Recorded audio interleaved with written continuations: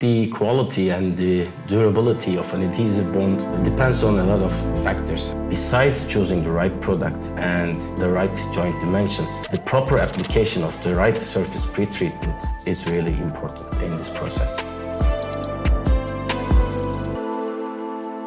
Welcome again to Better Made with Adhesives, our monthly video podcast about innovation, applications and use cases of adhesive bonding in industrial manufacturing.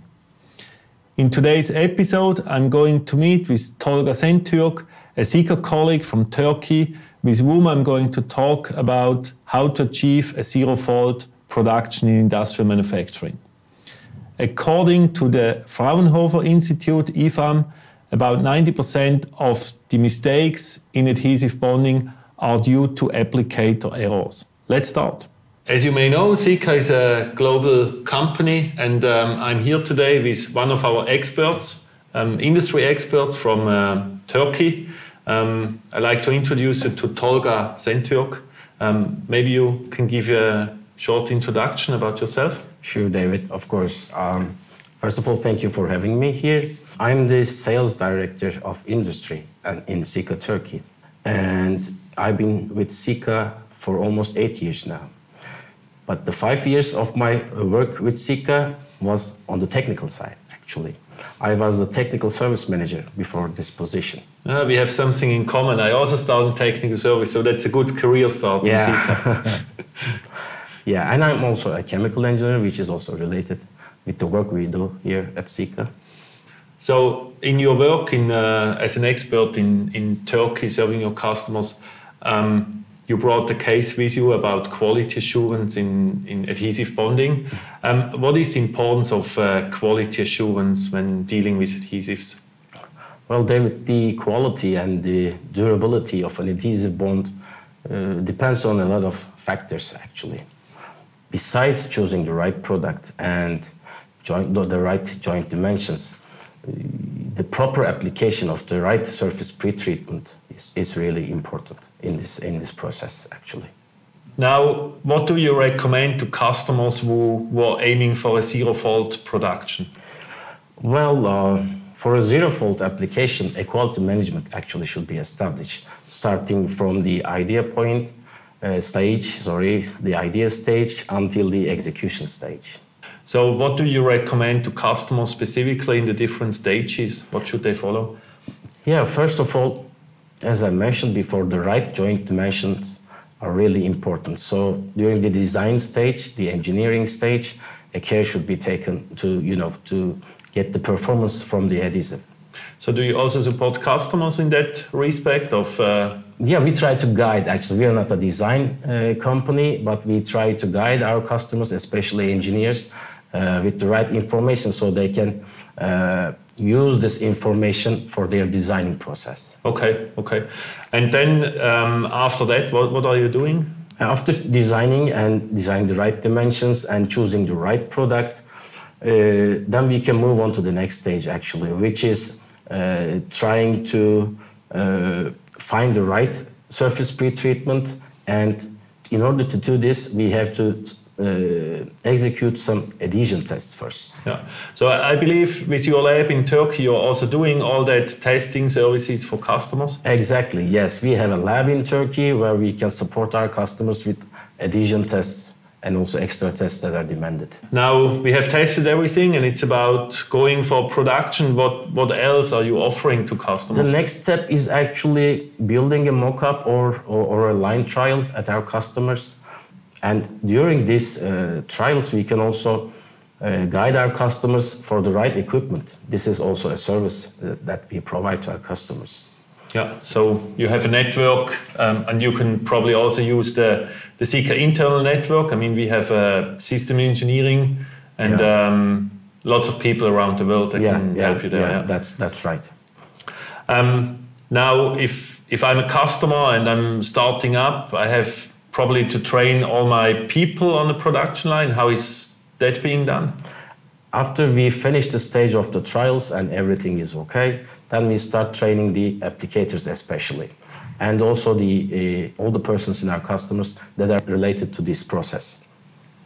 And after these trainings are finished, then we can go to the serial production.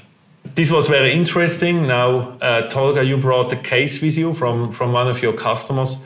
It is about in-process control. So what are you doing there to help your customer? Our customer actually uses our activator on their substrate. And this activator is clear, so it's not easy to see. It's not visible to the eye. You cannot just say this is applied right in the right way, or even if it's applied, you cannot say. So there should be a system where you can detect if this product is applied or not. So how are you doing this? How is it becoming visible? I can show you, David. Let's go to the lab. Excellent idea. Okay.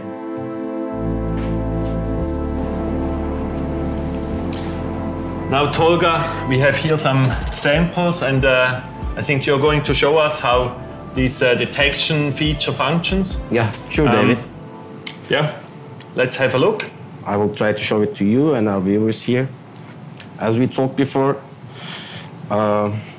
we as Sika try to make life easier for our customers. So this is one of those many services that we provide. So this is how it's going to be. We have a primer with a luminescence effect. So this is a black primer, and with this black primer, it's really sometimes hard to see it on a ceramic fit. So now I'm going to apply a little bit of this primer onto the ceramic fit, and you will be able to see the difference.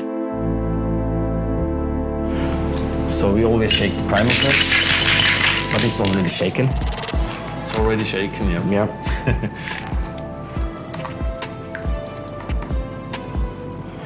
And while I'm doing this, we always advise to use enough primer in a different cup so that we do not contaminate our cup here.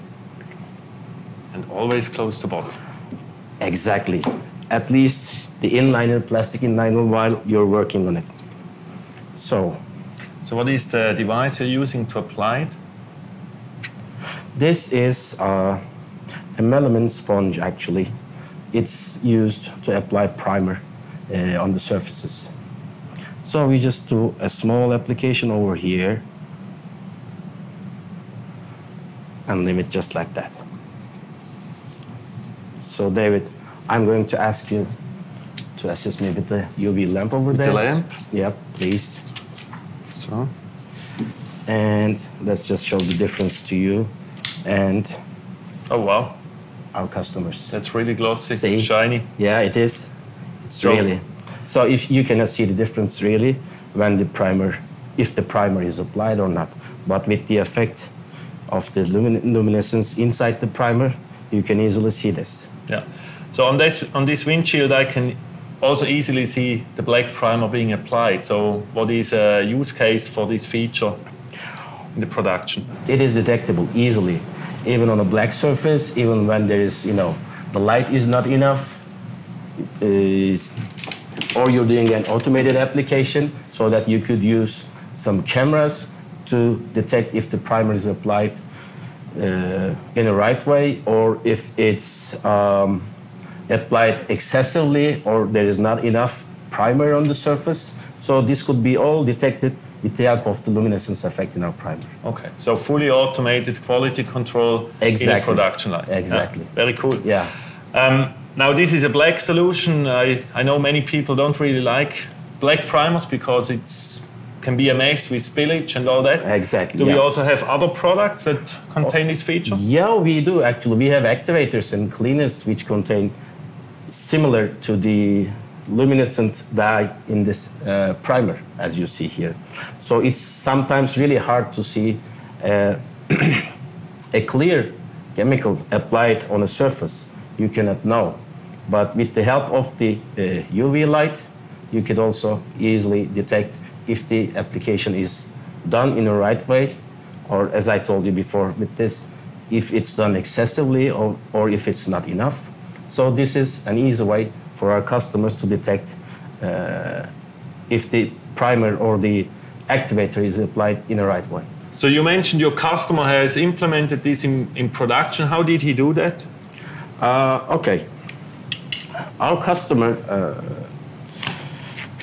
uses Sika Activator 306 Lume in their application. And to detect the application of this activator, because it's clear, you cannot see it with your eyes if it's applied or not, they just apply the activator on the part and put it into a cabin. Then the cabin is under UV light. So there's also a special camera that just takes the picture of the applied component, and then it's automatically detecting if the application is done right, or there is something extra, an excess application, or there are some spots that are left during the application. So that's controlled and then documented digitally. Excellent. So you just mentioned documentation. I think in process control, it's very important to keep file on different things. So your customer is also using a second smart solution of Sika. So what is it? Yeah, we have another solution, like one of many. We have products like this, and on this label of the product, there's a data matrix code. Looks like a QR code, but it's not a QR code. Yeah. There's a data matrix code, which contains the information about the product that's here. The name of the product, the expiration date of the product, Sika article number of the product. It's all stored here in this data matrix code. So our customer just reads this data matrix code, and then it's again digitally documented in the system, so that they can trace back to the component that they produce, which product is used. That's going to make life easier for them. Thank you, Tolga, for the excellent introduction in two of the smart features we have built into our products. If you're one of our customers, you will experience many more services and features we have built into our products. With that, I'd like to hand over back to the studio. I hope you enjoyed that sequence with Tolga, our Sika expert from Turkey. As you know, Sika is present in many countries around the world, where we have local people talking your language and supporting you from the first idea to the serial production. That was another edition of Better Made with Adhesives, our monthly video podcast. If you like to follow future editions, sign up to our YouTube channel or our newsletter that can be found on the website. See you in a month when it's again about Better Made with Adhesives here on that channel.